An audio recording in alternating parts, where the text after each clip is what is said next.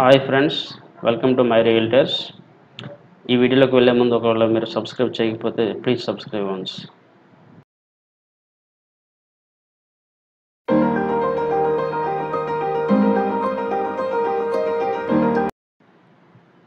Hi, ఈ వీడియోలో మనం రియల్ ఎస్టేట్లో ఏ విధంగా ఎక్కువ రిటర్న్ తీసుకోవాలని చెప్పేసి ఒక డిఫరెంట్ స్ట్రాటజీస్ కోసం మనం డిస్కషన్ చేస్తున్నాము. ఇదివరకు మనకు కొన్ని డిస్కషన్ చేసినవి, దాంట్లో కొద్దిగా చేంజెస్ అండ్ ఉన్నాయి. అండ్ ఇక్కడ అన్ని ప్రాజెక్ట్స్ కంపేర్ చేస్తూ and different areas, different ప్రొడక్ట్స్ని compare చేస్తూ అన్నీ ఒక దగ్గర ఒక వీడియోలో తయారు చేయడం జరిగిందనమాట. సో ముందుగా ఈ వీడియోలో మనం ఫస్ట్ విల్లాస్ కోసం తెలుసుకుంటాం. సో విల్లా అనే ప్రోడక్ట్ ఎప్పుడు కూడా ఎలాంటి లొకేషన్ అయినా కూడా మీకు అల్టిమేట్ ప్రోడక్ట్ ఇది. గత 4 సంవత్సరాల్లో మనం ఏ ప్రాజెక్ట్ చూసుకున్నా కూడా 40-50% గ్రోత్ అనేది ఈజీగా వచ్చింది.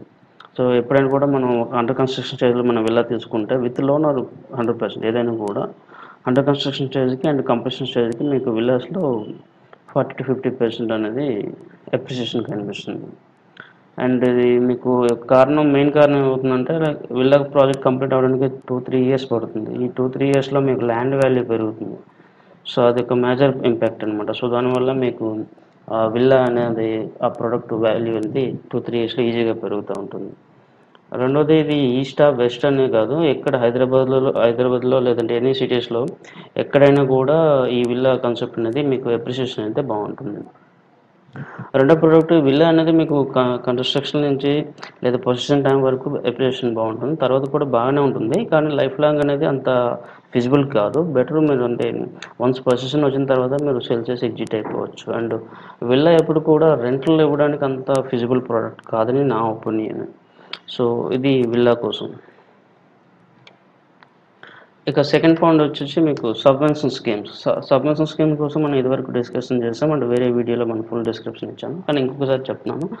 సబ్వెన్షన్ స్కీమ్లో ఏమవుతుందంటే ఏదైనా ఫ్రీలాన్స్ ప్రాజెక్ట్లో మనం ఒక 10% లేదా 15% అమౌంట్ ఇచ్చేసి మనం బుక్ చేసుకుంటాం. అండ్ రిమైనింగ్ అమౌంట్ కోసం మనం ఎటువంటి ఈఎంఐ లేదా ఇంట్రెస్ట్ అనేది కట్ అవసరం లేదు. పొజిషన్ అయినంత వరకు బిల్డరే ఈఎంఐ లేదా ఇంట్రెస్ట్ అనేది పే చేస్తారు. సో దానివల్ల ఏమవుతుందంటే మీకు ఇంట్లో ఉన్న వాళ్ళకి ఈఎంఐ కట్టడానికి ఇబ్బంది అవుతుంది. సో అలాంటి వాళ్ళకి ఈ సబ్వెన్షన్ స్కీమ్ అనేది చాలా హెల్ప్ఫుల్ అవుతుంది. అయితే సబ్వెన్షన్ స్కీమ్లో కొన్నిసార్లు కొన్ని కంపెనీస్ డిఫాల్ట్ అయిన సందర్భాలు కూడా ఉన్నాయి. ఇది మోస్ట్లీ ఢిల్లీ అండ్ ముంబైలో అయ్యే తప్ప హైదరాబాద్ ఇంతవరకు ఏ కంపెనీ కూడా సబ్వెన్షన్ స్కీమ్లో డిఫాల్ట్ కాలేదు. సో అది company builder background and situation చూసుకోవాలండి. ఇదివరకు అక్కడ ప్రాజెక్ట్లో ఏదైనా కన్స్ట్రక్షన్ అయినా లేదంటే ప్రైసింగ్ అనేది చూసుకొని మనం సబ్వెన్షన్ స్కీమ్ తీసుకోవచ్చు. అండ్ సబ్వెన్షన్ స్కీమ్ ఇప్పుడు అనేది చాలా ఇంపార్టెంట్, ఎందుకంటే ఇప్పుడు ప్రజెంట్ సిచ్యువేషన్లో రెంట్లు లేదా ఈఎంఐస్ వీటిలో చాలా వరకు మనకి ఇబ్బంది ఉంటుంది. కాబట్టి సబ్వెన్షన్ స్కీమ్లో ఒకవేళ రెసిడెన్షియల్ హౌస్ తీసుకుంటుంటే సబ్వెన్షన్ స్కీమ్ అనేది బెటర్ ఉంటుంది. అండ్ థర్డ్ వచ్చేసి ల్యాండ్స్. ల్యాండ్ అనేది కూడా ఎప్పుడు కూడా ఎవరికైనా ప్రోడక్టే, ఎందుకంటే మనకి సెక్యూర్డ్గా ఉంటుంది. కానీ ల్యాండ్లో మీకు రీసేల్ ప్రాబ్లం కంపల్సరీగా కనిపిస్తుంది. దట్ ఇలాంటి సిచ్యువేషన్స్లో, పాండమిక్ సిచ్యువేషన్లో ల్యాండ్లో మీకు రీసేల్ అనేది చాలా ప్రాబ్లమేటిక్ ఉంటుంది. రెండో విషయం ఏంటంటే మనకి 2015 నుంచి 2018 వరకు ల్యాండ్స్లో 5 times రేట్స్ పెరిగాయి అనమాట. ఎంటైర్ హైదరాబాద్లో చాలా ఏరియాస్లో 5-10 times కూడా కొన్ని ఏరియాస్లో పెరిగాయి.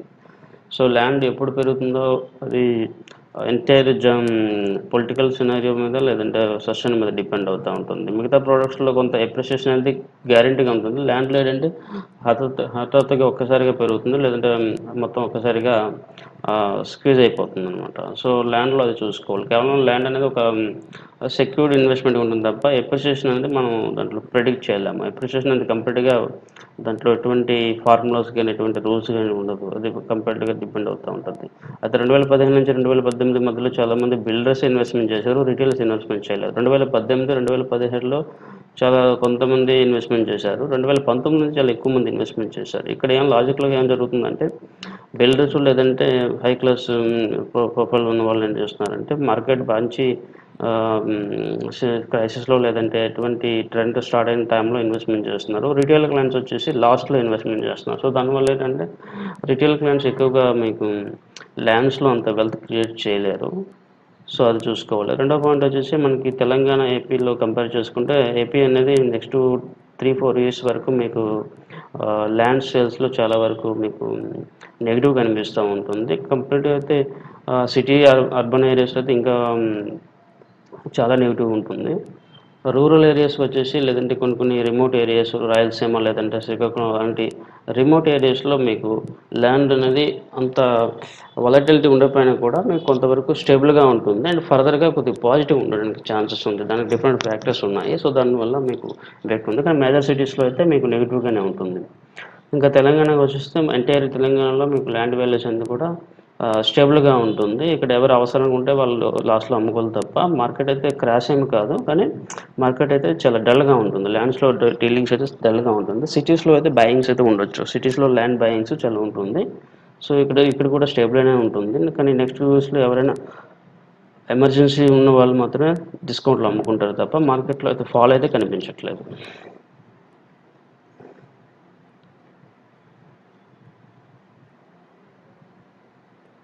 రిటర్న్స్ చాలామంది అంటే కన్ఫ్యూజ్ అయ్యే విషయం ఏంటంటే రెసిడెన్షియల్కి రిటర్న్కి అసలు లింక్ ఎటువంటి రిలేషన్షిప్ మెయింటైన్ చేయకుండా వాళ్ళు ఇన్వెస్ట్మెంట్ చేస్తూ ఉంటారు. ఫర్ ఎగ్జాంపుల్ ఒక పర్సన్ కుకాపేటలో జాబ్ చేస్తూ ఉంటాడు. ఈసీఎల్లో వాళ్ళు ఇల్లు ఉందనుకోండి, అది ఈసీఎల్లో ఆయన కొత్త ప్రాపర్టీ కొనాలనుకోండి. సో ఆయన డెఫినెట్లీ కుకాపేటలో పనిచేసిన వ్యక్తి కుకాపేట దగ్గర తీసుకుంటే ప్రాబ్లం ఉండదు. కానీ ఈసీఎల్లో తీసుకుంటే రేట్ అయితే చీప్ ఉంటుంది కానీ ఫ్యూచర్లో దాని యొక్క అప్రిషియేషన్ అనేది కూడా ప్రాబ్లం ఉంటుంది. అదేవిధంగా ఈసీఎల్లో జాబ్ చేసిన వ్యక్తి ఈసీఎల్లో ఏదైనా ప్రాపర్టీ తీసుకున్నా కూడా దాంట్లో వాల్యూ ఉండదు. ఎందుకంటే ఈసీఎల్లో అనేది దగ్గర ఉండవచ్చు కానీ ఆ ప్రోడక్ట్ అనేది అప్రిషియేషన్ తక్కువ ఉంటుంది. సో తను కోకాపేటలో తీసుకోవాలి. సో ఇక్కడ ఏంటంటే మనం చాలామంది అంటే ఇంటికి ఆఫీస్కి ఎంత దూరం ఉందో చూసుకుంటున్నారు తప్ప ఆ ఫ్యూచర్లో వాళ్ళ ప్రాపర్టీ ఎంత అప్రిషియేషన్ అవుతుందో అది చూడట్లేదు. సో ఎప్పుడు కూడా ప్రాపర్టీ ఎక్కడ అప్రిషియేషన్ అవుతుందో అక్కడే ఇన్వెస్ట్మెంట్ చేయండి. అండ్ ఒకవేళ మీ ఆఫీస్కి అనుకూలంగా ఏదైనా కావాలంటే అక్కడ రెంట్లలో మీరు ఉండొచ్చు. కానీ ఫస్ట్ ప్రిఫరెన్స్ వచ్చేసి మీరు అప్రిషియేషన్ ఎక్కడ వస్తుందో అక్కడే ఇన్వెస్ట్మెంట్ చేయాలి. రెండవది చాలామంది అంటే సెకండ్ హ్యాండ్ లేదంటే రీసేల్ ప్రాపర్టీస్కి ఎక్కువ ఇంట్రెస్ట్ చూపిస్తారు. అది చాలా వరకు కరెక్ట్ కాదని నా ఒపీనియన్. ఎందుకంటే మీకు రీసేల్ ప్రాపర్టీస్ వీటిలో అంటే ఒక లివింగ్ వేలో అది ఓకే కానీ మీకు అప్రిషియేషన్ వాల్యూలో మీకు అంత ఎక్కువగా ఉండదు. ఓన్లీ బాగా అగ్రెసివ్గా ఉన్న టైంలో అయితే పర్వాలేదు కానీ నార్మల్ టైంలో అయితే మీకు అప్రిషియేషన్ ఏమాత్రం కూడా ఉండదు. సో అలాంటి విషయంలో మీరు కొద్దిగా కేర్ఫుల్గా ఉండాలి. అండ్ కంపేర్ టు మీరు ఒకవేళ ఇండిపెండెంట్ హౌసెస్ ఏమైనా వెళ్ళేటప్పుడు వేరే వాళ్ళ దగ్గర కొనే బదులు మీరు ల్యాండ్ కొనుక్కొని కన్స్ట్రక్షన్ చేసినట్టు కొంతవరకు చీప్గా వస్తుంది. ఓకే, సో అదొక ప్రాసెస్. రెండో ప్రాసెస్ మీకు రిటర్న్ ఎక్కువ కావాలంటే మీరు జనరల్గా సబ్వెన్షన్ స్కీమ్ తీసుకోవడం వల్ల కొంతవరకు మీరు రిటర్న్ తీసుకోగలుగుతారు. మూడో పాయింట్ మీకు ఒకవేళ మీరు ఏదైనా ఎర్న్ చేయాలనుకుంటే మీరు ల్యాండ్స్ని వేరే కన్స్ట్రక్షన్ ఎవరు బిల్డర్కి ఇచ్చేసి కన్స్ట్రక్షన్ చేసుకోవడం కూడా మీకు ఒక బెటర్ వే ఆఫ్ అంటే చాలామంది ఏం చేస్తున్నారంటే ఒక ఇల్లు కొని అదే ఇల్లుని వేరే వాళ్ళకి అమ్మడం చేస్తున్నారు. సో దానివల్ల ఏంటంటే మీకు కాస్ట్ అనేది ఎక్కువ పడుతుంది అండ్ మీకు మార్జిన్ కూడా తక్కువ ఉంటుంది. దాని బదులు మీరు ఏం చేయాలంటే ఒక ల్యాండ్ తీసుకుని ల్యాండ్ కన్స్ట్రక్షన్ చేసి వేరే వాళ్ళకి మీరు సేల్ చేస్తే మీకు మార్జిన్ అనేది ఎక్కువ ఉంటుంది. జనరల్లీ కొంతమందికి ఎవరైతే అదర్ దెన్ మీ జాబ్తో పాటు వేరే సోర్స్ ఆఫ్ ఇన్కమ్ కోసం ప్రయత్నిస్తుంటారు వాళ్ళకి ఇది చాలా సూటబుల్. చాలామంది ఇట్లానే చేస్తుంటారు. సో వాళ్ళు ల్యాండ్ తీసుకుని దాన్ని డెవలప్మెంట్ చేయడం లేదంటే కన్స్ట్రక్షన్ చేసి వేరే వాళ్ళకి అమ్ముకుంటారు. సో దానివల్ల మీకు ఎక్కువ రేట్ ఉంటుంది. సో కంపేర్ టు ఒక హౌస్ కొనుక్కొని మళ్ళీ దాన్ని అమ్మే బదులు మీరు ల్యాండ్ కొనుక్కొని కన్స్ట్రక్షన్ చేయడం వల్ల మీకు మార్జిన్ అనేది ఎక్కువగా ఉంటుంది. సో అది మీరు ఒకసారి స్టడీ చేసుకోవాల్సి వస్తుంది. ఇక బిల్డర్ని ఎలా డిసైడ్ చేయాల్సి వస్తుంది. బిల్డర్స్ను జనరల్గా చాలామంది ఏం చూస్తున్నారంటే పాస్ట్ని ఇండికేషన్గా తీసుకుంటున్నారు. ఎప్పుడు కూడా పాస్ట్ ఫ్యూచర్ కాదండి, పాస్టే ఫ్యూచర్. ఎందుకంటే ఒకప్పుడు బాగా ఉన్న కంపెనీస్ కూడా ఈరోజు మార్కెట్లో డిఫాల్ట్ అయి ఉన్నాయి. Due to privacy I can't mention the company names. బెంగళూరులో కానీ లేదంటే ఢిల్లీలో కానీ లేదా ముంబైలో కానీ హైదరాబాద్లో కానీ చాలా పెద్ద కంపెనీస్ కూడా ఈరోజు డిఫాల్ట్ అయి ఉన్నాయన్నమాట, పెద్ద companies. At the same time కొన్ని కంపెనీస్ నెగ్లిజెన్స్ అనేది వాళ్ళ ఫండ్ డైవర్సిఫికేషన్ వల్ల డైవర్స్ అయితే మీకు రియల్ ఎస్టేట్లో ఎక్కడ కూడా మ్యాక్సిమం సినారియోలో ఎక్కడ కూడా ఫ్రాడ్ జరగలేదు. అండ్ హైదరాబాద్లో కూడా ఫ్రాడ్ ఏమీ జరగలేదు. కానీ డిలే కానీ ఇవి కానీ జరగడానికి ఛాన్సెస్ అయితే ఉన్నాయంటే అవి మ్యాక్సిమం వాళ్ళు ఫండ్ డైవర్సిఫై చేయడం వల్ల ప్రాబ్లం వచ్చాయి. కానీ అటువంటి ప్రాబ్లం ఏదో వచ్చినా కూడా వాళ్ళ కంపెనీ వేరే వాళ్ళు టేక్ఓవర్ చేసి కంపెనీస్ ప్రాజెక్ట్స్ అయితే రన్ అవుతున్నాయి. సో ప్రాబ్లమ్స్ అయితే లేదు. రెండో పాయింట్ ఇప్పుడు వచ్చేసి మరీ కొత్త వాళ్ళని నమ్మడం కూడా ప్రాబ్లం అవుతుంది. మరీ కొత్త వాళ్ళంటే వాళ్ళు మార్కెట్‌లో కాలిక్యులేషన్స్ అండ్ గవర్నమెంట్ నుంచి ఇన్‌ఫ్లూయెన్స్ చేయడానికి వాళ్ళకి సపోర్ట్ ఉండదు కాబట్టి కొత్త వాళ్ళు కూడా ప్రాబ్లమే ఉంటుంది. సో, ఎప్పుడు కూడా మనం mid range and medium scale కంపెనీస్‌ని choose చేసుకోవాలి. దానివల్ల ఏమవుతుందంటే బోత్ వాళ్ళకి ఎక్స్‌పీరియన్స్ ఉంటుంది, మీకు ప్రైస్ ఉంటుంది అండ్ మీకు కావాల్సిన విధంగా మీరు మీ డీల్‌ని కూడా క్లోజ్ చేసుకోవడానికి అవకాశం ఎక్కువగా ఉంటుంది. సో, ఒక పెద్ద బిల్డర్ కన్నా, ఒక చిన్న బిల్డర్ కన్నా ఒక మిడ్ రేంజ్ బిల్డర్ అనేవాళ్ళు కొద్దిగా మీకు సపోర్టివ్‌గా ఉంటారు అండ్ టర్మ్స్ అండ్ కండిషన్స్ మీకు అనుకూలంగా ఉంటాయి. సో, ఆ ఫ్యాక్టర్ మనం ఎప్పుడు స్టడీ చేసుకోవాలి. అంతేకాకుండా మీకు మీ డెవలపరు లేదా మీ బిల్డరు ఎక్కువ సైట్‌లు డెవలప్‌మెంట్ తీసుకుంటున్నారా? లేదంటే ఓన్ సైట్సా కూడా మనం స్టడీ చేసుకోవాలి. తర్వాత వాళ్ళకున్న ల్యాండ్ బ్యాంక్ ఏంటి? వాళ్ళ ప్రొజెక్షన్ ఏంటి? వాళ్ళ ఫ్యూచర్ ప్లాన్స్ కూడా తెలుసుకోవాలి. చాలామంది ఐ మీన్ సమ్ ఎంప్లాయీస్ లేదా అదర్ బిజినెస్ పీపుల్ కూడా రీసెంట్‌గా లాస్ట్ 2 ఇయర్స్‌లో కన్‌స్ట్రక్షన్ ఫీల్డ్‌కి వచ్చారు. కానీ వాళ్ళు కన్‌స్ట్రక్షన్ ఫీల్డ్‌లో కంటిన్యూగా ఉంటారో లేదో మనం చెప్పలేం. వాళ్ళు జస్ట్ అంటే ఏదో డబ్బులు సంపాదిద్దామని చెప్పేసి కన్‌స్ట్రక్షన్ ఫీల్డ్‌కి వచ్చి 1, 2 ప్రాజెక్ట్స్ చేసి ఏదో చూస్తారు. మార్కెట్ ఒకవేళ పెద్ద క్రైసిస్ వచ్చినా కూడా వెంటనే వాళ్ళు ఎగ్జిట్ అయిపోతారు. సో, అలాంటి వాళ్ళతో మనం చాలా జాగ్రత్తగా ఉండాలి. మీరు ఎప్పుడైనా బిల్డర్స్ కూడా ఎప్పుడు కూడా లాంగ్ టర్మ్ విజన్ ఉన్న బిల్డర్స్తోనే డీల్ చేసుకోవాలి. కొన్ని బిల్డర్స్ జస్ట్ 1, 2 ప్రాజెక్ట్స్ చేస్తారు. వాళ్ళు మార్కెట్‌లో మనీ పుల్లింగ్ గాని లేదంటే ఇంకేదైనా కాన్సెప్ట్‌లో వాళ్ళకి వెళ్తారు కానీ తర్వాత ప్రాబ్లమ్‌లో పడతారు. సో, ల్యాండ్ బ్యాంకు ఎక్కువగా ఉన్న బిల్డర్ అయితే వాళ్ళ ఫ్యూచర్‌లో విజన్ ఉంటుంది కాబట్టి వాళ్ళు సస్టైన్ అవ్వడానికి ఛాన్సెస్ అయితే ఉంటుంది. రెండోది మీకు లొకేషన్స్ లేదంటే ప్రాజెక్ట్స్ ఎప్పుడు ఎలా ప్రిపేర్ చేయాలంటే ప్రాజెక్ట్ యొక్క ఫ్యూచర్ గ్రోత్స్ ఎలా ఉండబోతుంది కొద్దిగా ఎస్టిమేషన్ చేయాల్సి ఉంటుంది. రెండో పాయింట్ మీరు ఆ ప్రాజెక్ట్స్‌లో ఎప్రిసియేషన్ ఎలా ఉంటుంది, తర్వాత రీసేల్ ఎలా ఉంటుందో కూడా మనం చూడాల్సి వస్తుంది. సో, బిల్డర్ చూస్ చేసేటప్పుడు ఈ విషయాలు కూడా మనం కొద్దిగా కన్సిడర్ చేయాల్సి వస్తుంది.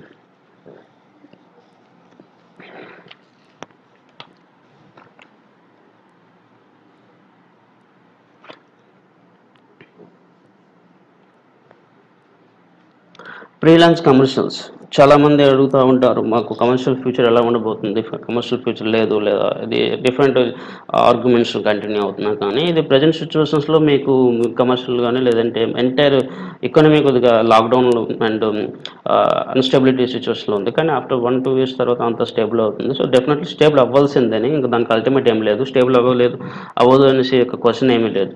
ఎందుకంటే మీరు చూసే ఉంటారు లాక్‌డౌన్‌కి ముందు, లాక్‌డౌన్ తర్వాత కూడా మార్కెట్స్ గాని లేదంటే పబ్లిక్ మూవ్‌మెంట్స్ గాని డిఫరెంట్‌గా ఉన్నాయి. సో, వన్స్ కోవిడ్ సొల్యూషన్ వచ్చిన తర్వాత public definitely work from home నుంచి వర్క్ ఫ్రమ్ ఆఫీస్‌కే ఇంట్రెస్ట్ చూపిస్తారు. ఎందుకంటే రీసెంట్‌గా జరిగిన సర్వీస్‌లో కూడా ఏ సర్వీస్‌లో సర్వీస్ చూసినా కూడా రీసెంట్‌గా జరిగిన ఏ సర్వేలో కూడా మీకు majority of people work from ఆఫీస్‌నే prefer చేశారు తప్ప వర్క్ ఫ్రమ్ హోమ్‌ని రికమెండ్ చేయట్లేదు. ఎందుకంటే వర్క్ ఫ్రమ్ హోమ్‌లో చాలా productivity, health issues and other problems వచ్చాయి కాబట్టి వర్క్ ఫ్రమ్ ఆఫీసే జరుగుతూ ఉంటుంది. మీకు life long work from home జరుగుతుంటే అది బ్లండర్ మిస్‌అండర్‌స్టాండింగ్ అవుతుంది. రెండో పాయింట్ వచ్చేసి మీకు ఇండియాకి వచ్చేసి చాలా కంపెనీస్ రాబోతున్నాయి. ఎందుకంటే మన ఇండియాలో best source of employees and best rental income ఇవన్నీ మీకు విజిబుల్ అవుతా ఉన్నాయి.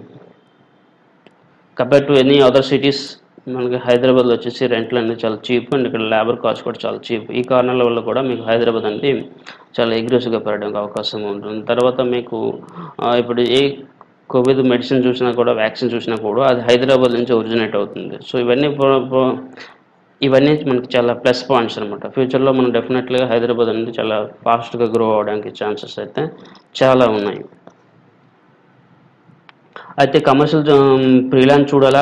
రెడీ టు మూవ్ చూడాలా? అంటే రెడీ టు మూవ్ అనేది మేము ఎప్పుడు కూడా వ్యతిరేకమే. ఎందుకంటే రెడీ టు మూవ్ ప్రాజెక్ట్‌లో మీకు ఇన్వెస్ట్‌మెంట్ చేసిన అమౌంట్‌కి అప్రిసియేషన్ చాలా తక్కువగా ఉంటుంది. కేవలం ఏదో క్లయింట్, టెనెంట్ ఉన్నారనే ఒకే ఒక కారణంతో చాలామంది రెడీ టు మూవ్‌ని ప్రిఫర్ చేస్తారు. కానీ వాళ్ళకి నేను ఒకే క్వెషన్ చేయబోతున్నాను. ఒకవేళ టెనెంట్ ఉన్నారని మీరు అక్కడ ఇన్వెస్ట్‌మెంట్ చేస్తే టెనెంట్ రేపు మీ ప్రాపర్టీలో రెంట్ ఇవ్వకపోతే మీరేం చేస్తారు? అప్పుడు కూడా లీగల్ ప్రాబ్లమ్ మీరు ఫేస్ చేయాల్సొస్తుంది. సో, ఎక్కడైనా కూడా రిస్క్ అనేది కంపల్సరీగా ఉంటుంది. సో, రిస్క్ లేకుండా మీరు డబ్బులొస్తాయని చెప్పేసి లేదా రెంట్‌లొస్తాయని చెప్పేసి రెడీ టు మూవ్ ప్రాజెక్ట్‌లో ఇన్వెస్ట్‌మెంట్ చేస్తే గత 4 నెలల నుంచి ఏ రెడీ టు మూవ్ ప్రాజెక్ట్ కూడా ఎవరికి కూడా రెంట్‌లు రాలేదు. సో, అలాంటి సందర్భంలో ఏం చేస్తారు? సో, సిట్యుయేషన్స్ ఎప్పుడు కూడా మనకి అనుకూలంగా ఉంటాయని అనుకోకూడదు.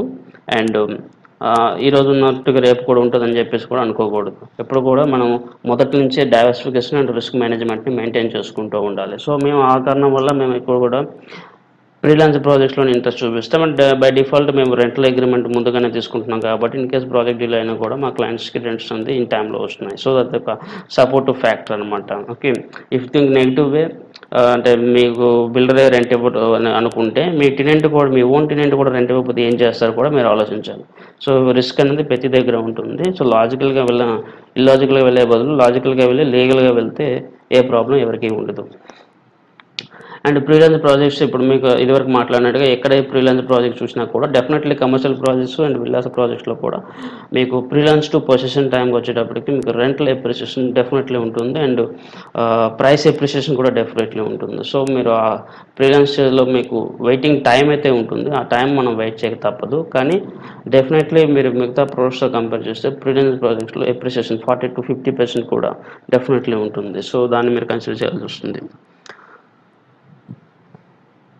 సో రెసిడెన్షియల్ అనేది కూడా బెస్ట్ ప్రోడక్టే. కానీ రెసిడెన్షియల్కి వెళ్ళేటప్పుడు మనం డెఫినెట్లీ ప్రైస్ని చూడాల్సి వస్తుంది.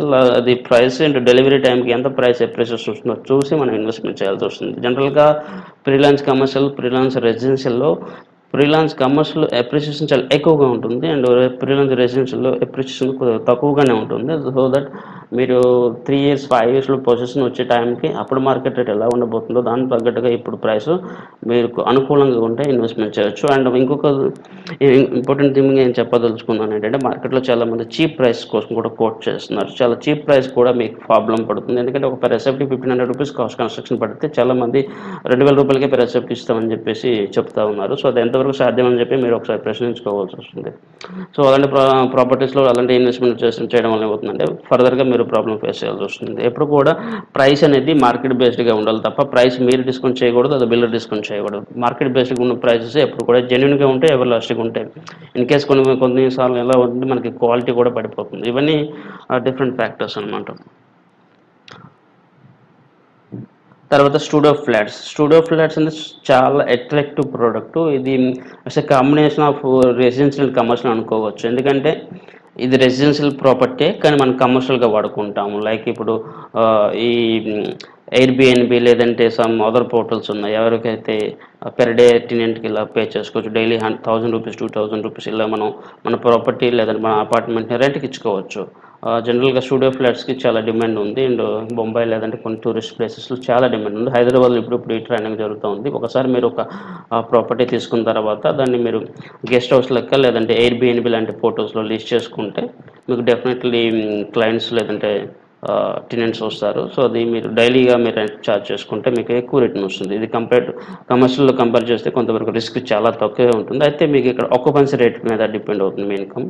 సో అది లాస్ట్ 2 ఇయర్స్లో ఎయిర్బిఎన్బి బాగానే వచ్చింది. కానీ ఇప్పుడున్న సిచ్యువేషన్లో కొంత డల్ ఉండొచ్చు. కానీ అగైన్ మీరు ఒక 2-3 ఇయర్స్ తర్వాత అంత నార్మల్ అయిన తర్వాత చాలామంది ఇండిపెండెంట్ లేదా సూట్ రూమ్స్లోనే ప్రిఫర్ చేస్తున్నారు. కాబట్టి మీకు స్టూడియో ఫ్లాట్స్కి ఫ్యూచర్లో చాలా డిమాండ్ ఉంది. లేదా ఈవెన్ నార్మల్గా కూడా మీరు టెనెంట్కి రెంట్కి ఇచ్చుకోవచ్చు. Compare to 2 BHK 3 BHK compare చేస్తే స్టూడియో ఫ్లాట్స్లో మీకు రెంట్ అనేది కూడా చాలా ఎక్కువగా వస్తుంది. 8-9% వస్తుంది. అదే మీరు నార్మల్ 2 బిహెచ్కే ఇట్లా అయితే 6% వస్తుంది. అంటే కార్పొరేట్ ఏరియా తక్కువ కాబట్టి మీకు ఎక్కువ రెంట్లు కూడా తీసుకోవచ్చు. అట్లా మీకు స్టూడియో ఫ్లాట్స్ కూడా బాగానే ఉంటాయి. డైవర్సిఫికేషన్ నేను ఎప్పుడు కూడా డైవర్సిఫికేషన్ చెప్తూనే ఉంటాను. ఎప్పుడు కూడా ఒకే ప్రోడక్ట్లో ఎప్పుడు కూడా ఇన్వెస్ట్మెంట్ చేయకూడదు. ఒకే ప్రోడక్ట్లో ఇన్వెస్ట్మెంట్ చేస్తే ఫ్యూచర్ ఎలా ఉందో లేదంటే ఫ్యూచర్లో కొన్నిసార్లు స్ట్రక్ అయిపోవచ్చు, మనం కంట్రోల్లో కొంచెం ఉండకపోవచ్చు. అలాంటి టైంలో డైవర్సిఫికేషన్ అనేది చాలా ఇంపార్టెంట్. ఎవరైతే కొద్దిగా లాంగ్ టైం అండ్ ఎక్కువ మొత్తంలో ఇన్వెస్ట్మెంట్ చేయాలనుకున్న వాళ్ళకి డైవర్సిఫికేషన్ చాలా ఇంపార్టెంట్. అంటే ఒక ల్యాండ్, ఒక కమర్షియల్ ప్రాపర్టీ, ఒక రెసిడెన్షియల్ ప్రాపర్టీ అట్లా మీరు డిఫరెంట్ ప్రోడక్ట్ని చూస్ చేసుకుని ఇన్వెస్ట్మెంట్ చేయండి. అండ్ కన్క్లూజన్గా వచ్చి మీరు ఎప్పుడు కూడా ఇన్వెస్ట్మెంట్ డెసిషన్ తీసుకునేటప్పుడు జస్ట్ ఒక బ్లైండ్ ఆఫర్ లేదంటే ఎవరో రిఫర్ చేశారనే విషయం కాకుండా లేదా ఒక గ్రూప్లో మీరు ఇన్వెస్ట్మెంట్ చేస్తున్నాం అనే ఒక ఫ్యాక్టర్ కాకుండా ఎప్పుడు కూడా ప్రాపర్టీ ఫ్యూచర్ ఎలా ఉండబోతుంది, ఎగ్జామ్షన్ ఎలా ఉండబోతుంది, ఈ ప్రాజెక్ట్ కంప్లీట్ అయితే ఎలా ఉంటుంది, ప్రాజెక్ట్ కంప్లీట్ అవ్వకపోతే ఎలాంటి ఉంటాయి, ఇలాంటి ఇష్యూస్ కూడా చూడాలి. అండ్ ఒకవేళ మీరు ల్యాండ్ తీసుకుంటే ల్యాండ్లో ఎటువంటి ఎప్రిసియేషన్ వస్తుంది లేదంటే ల్యాండ్లో మనకి అదర్ ఇష్యూస్ ఏమన్నా కూడా మీరు బాగా స్టడీ చేయాల్సి వస్తుంది. రెండో ఫ్యాక్టర్ వచ్చేసి చాలామంది గ్రూప్‌గా వెళ్తున్నారు. గ్రూప్‌గా వెళ్ళేటప్పుడు కూడా ఇది కొంతమంది నెగ్లెక్ట్ చేస్తూ ఉన్నారు. సో, ఆ ఫ్యాక్టర్స్ కూడా అవాయిడ్ చేసుకోండి. రెండో పాయింట్ వచ్చేసి మీకు ఇప్పుడున్న సినారియోలో మీకు ఓన్లీ ఫ్రీలాన్స్ అండర్ కన్‌స్ట్రక్షన్ ప్రాజెక్ట్సే ఎక్కువ ఇంపార్టెన్స్. ఎందుకంటే మీకు అండర్ కన్‌స్ట్రక్షన్ ప్రాజెక్ట్స్ మీకు నెక్స్ట్ 3 ఇయర్స్ తర్వాత పొజిషన్‌లోకొస్తాయి. సో, నెక్స్ట్ 3 ఇయర్స్‌లో పొజిషన్‌కొచ్చినప్పుడు అప్పుడు మార్కెట్ అంతా నార్మల్ అయిపోతుంది. నార్మల్ అయిపోయేటప్పుడు అప్పుడు డిమాండ్ కనిపిస్తుంది. సో, డిమాండ్ వచ్చినప్పటికి రెడీ టు మూవ్ లేదంటే పొజిషన్ ప్రాజెక్ట్స్‌కి ఎక్కువ డిమాండ్ వస్తుంది. ఇప్పుడున్న సిట్యుయేషన్ మనం ఆలోచించకుండా ఆఫ్టర్ 3 ఇయర్స్‌లో ఎలా ఉండబోతుంది, ఎలాంటి డిమాండ్ ఉండబోతుంది కూడా మనం ఆలోచించాలి. ఇప్పుడున్న కాలిక్యులేషన్ ప్రకారం ఓన్లీ 37% మాత్రమే సిటీస్‌లో వీటిలో ఉంటున్నారు. నెక్స్ట్ 5 to 10 ఇయర్స్ మధ్యలో హైదరాబాద్‌లోని సిటీస్ లేదంటే అర్బన్ సిటీస్‌కి చాలా మొబిలైజేషన్ అవ్వబోతుంది. ఒక హైదరాబాద్‌లో మీకు దాదాపు 1,00,000, 2,00,000 మంది ఎంప్లాయీస్ రాబోతున్నారు. And other then employees normal people కూడా ఒక 5% వరకు కూడా నెక్స్ట్ 5 to 10 ఇయర్స్‌లో ఒక సిటీస్‌కి మొబిలైజ్ అవుతుందనమాట. సో, దానివల్ల ఏంటంటే మీకు బోత్ ఆఫీస్ స్పేస్ పరంగా చూసినా లేదా రెసిడెన్సీ పరంగా కూడా మీకు రిక్వైర్మెంట్ అయితే చాలా ఉంది. హైదరాబాద్‌కు దాదాపు 4 కోట్ల ఎస్ఎఫ్టీ వరకు రిక్వైర్మెంట్ అయితే ఉంది. సో, ఈ కోవిడ్ ప్రాబ్లమ్ వల్ల కన్‌స్ట్రక్షన్ డిలే అవుతుంది. కన్‌స్ట్రక్షన్ డిలే అయితే అప్పటికి ఇంకా రిక్వైర్మెంట్ పెరుగుతుంది తప్ప తగ్గదు. సో, ఇప్పుడున్న సిట్యుయేషన్ బట్టి కాకుండా ఫ్యూచర్ ఎలా ఉంటుందో దానికి తగ్గట్టుగా మీరు ప్లాన్ చేసి ఇన్వెస్ట్‌మెంట్ చేసుకోవచ్చు. నా నెంబర్ ఇక్కడ ప్రొవైడ్ చేస్తున్నాను. అండ్ కింద యూఆర్ఎల్‌లో మరిన్ని వీడియోస్ కూడా మనం మెన్షన్ చేస్తున్నాం. సో, అవి కూడా చూడొచ్చు. Thank you.